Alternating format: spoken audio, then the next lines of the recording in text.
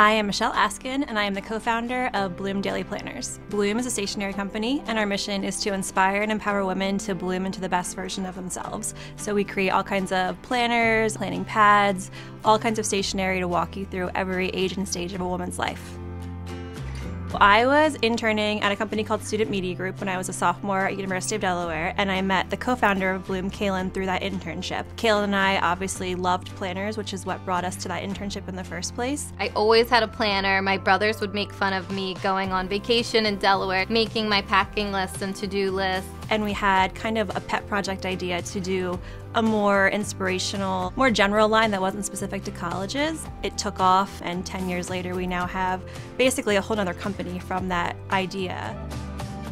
I don't think that we could have ever imagined the amount of growth that we would have had. We went from just one product to now having over 300.